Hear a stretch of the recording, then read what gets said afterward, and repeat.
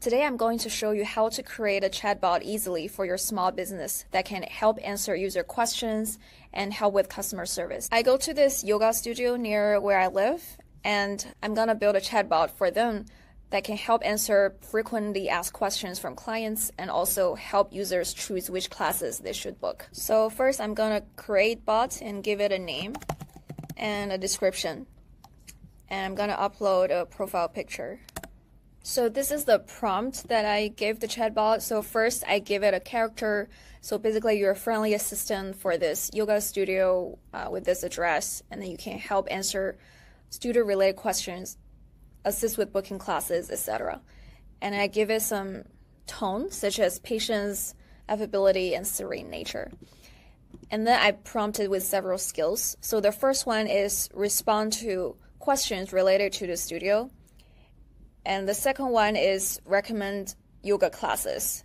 And because I wanted to be able to output the answer in a certain format, I actually put this format here so it will know how to format the answer. And this is their booking link, so I always include this secure your spot now at URL, so the users will always be directed to that URL when they want to book lessons. And the last skill is just to, in general, discuss wellness and exercise related topics with the user.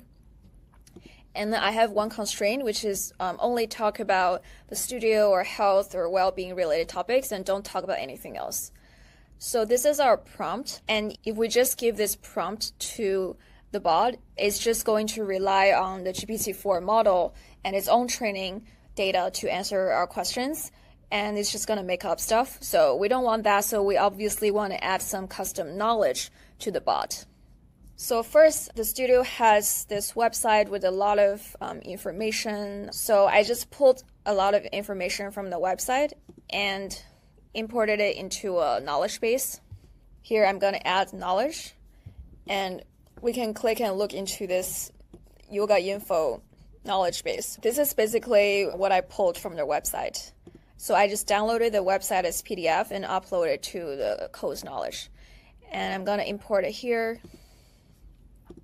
So now that I have this, the bot is going to be able to answer some basic questions about the studio. So for example, how big is the studio? And now it's able to draw from the knowledge to know that it's 800 square feet, which is accurate. If we go and look at the website, this is actually what it says. But sometimes even if we give it knowledge, the bot will still make up information that's not in the knowledge. So prevent that from happening, I'm gonna first add this caveat to this skill. So basically, if a query is beyond your knowledge scope, don't fabricate information. Direct users to get in touch with the studio by calling this number or emailing this email address. So this is kind of a safety measure to make sure if the bot doesn't know something, it will direct the user to contact the customer support agent or calling the business. Another thing we can do is reduce the minimum matching degree so that the bot is more likely to use the knowledge to answer questions instead of just making up information. So the next skill I want to program is to be able to recommend classes. Now I have the class schedule in a Google Sheet, which includes date, time, name, instructor, description, price, etc. So first I'm going to import this sheet into my knowledge base. So I can click Add Knowledge, Create Knowledge, and then choose the table format. I will just call it Class Schedule, and I'm going to choose Google Sheet. So Coze is going to connect with your Google account, and then you just choose the sheet you want to import and click Next. And here you're supposed to choose an index for the sheet. So the way to think about index is what do you expect the user to be asking about? For example, I expect the user to ask what yoga classes are there on Monday, right? So Monday is the date of the class. So I'm going to index it with date so that the bot is able to return answers based on the date. So when you're trying to choose your index, just think about what do you expect your user to be querying about and then make that query your index. Next, I'm going to get a preview of the sheet, and then if it looks good, I'll start importing. Click Confirm. Now my schedule is imported. Let's go back to the bot. Okay, let me try adding that table to my bot. So let's see if it's able to recommend classes based on the knowledge base. So what classes do you have tomorrow? It actually says, I'm sorry, I cannot provide a schedule. And the reason it's not able to recommend classes based on the schedule, even though we imported it here, is because this phrase, tomorrow. So the large language model has no concept of time. It doesn't know that now is June 3rd, Monday. So the large language model, unlike a person, actually has no perception of date and time. This is the key issue we need to solve. Once we give the large language model the ability to access the user's time, then it will be able to recommend classes based on the schedule we give it. So the way we can do that is through a very nifty plugin. So here we can click Add Plugin. There's actually a plugin called Get Current Time that is able to get the user's current date and time to the large language model.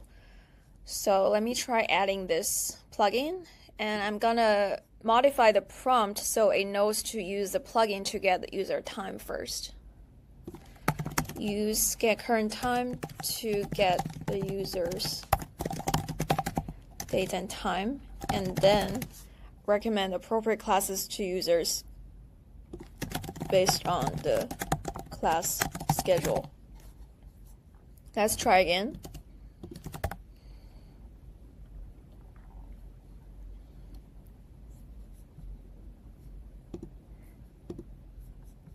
It's still not working, and it looks like it's not recording any knowledge from our sheet. So this is where workflow can come in very handy. By programming a workflow, you can make sure the bot will always consult the knowledge base to return answer. So this will significantly improve your bot's reliability.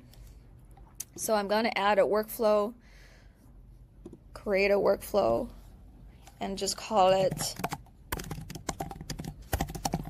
And the description I give to the LLM is recommend yoga classes to user based on the class schedule. So as the input, I'm just going to have a simple query, which is what the user told the chatbot. And then I'm going to add knowledge as a node. So what I want to do with this workflow is always going to consult my knowledge, my sheet, to recommend appropriate courses for the user.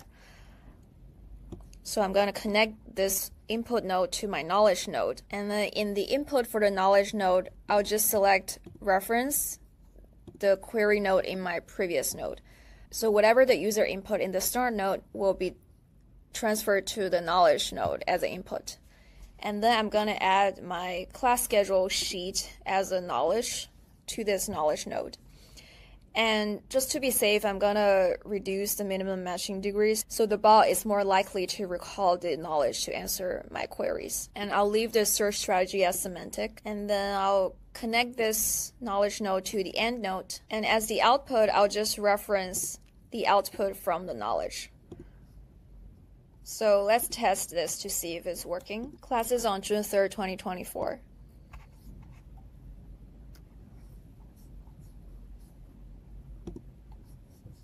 So as you can see, in the knowledge node, it is returning 3 classes on June 3rd.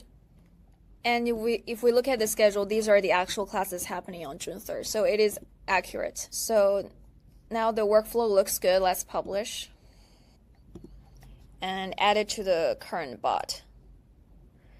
So now that I have wrapped this knowledge in the workflow, I'm just going to delete the table from here so the bot doesn't confuse itself. And I'm going to add this workflow into the prompt so the bot knows to use the workflow to recommend classes. So when users ask about classes, use get current time to get the date and time, and then recommend appropriate classes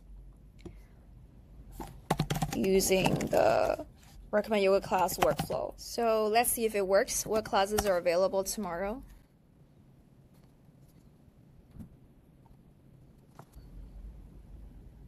And is actually able to use our workflow and then know that tomorrow is June 4th and then recommend the actual classes for tomorrow. As you can see, this Power Vinyasa is actually on the schedule for tomorrow. And it's also able to direct us to the booking link so that I can book the classes right here. This is because I put the booking link into the template for the answer, so the bot will always include this at the end of every output. So now this bot is able to answer user queries about the studio and also recommend appropriate classes. And if it looks good, I'm going to hit publish, and I can add a conversation opener and confirm. So as a small business, you're most likely going to integrate your chatbot into your website as a pop-up window. So you might want to choose the Web SDK as the publishing platform.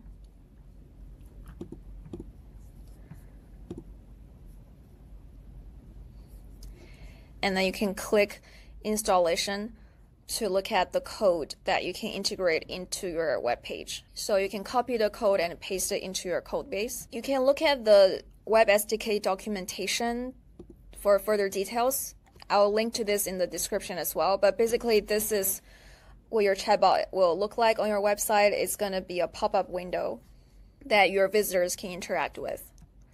And here are more instructions on how to install it. And of course, if you have your users in a Discord community or you interact with your users with Facebook Messenger or Instagram, you can publish to those channels as well. So that's it. Have fun building.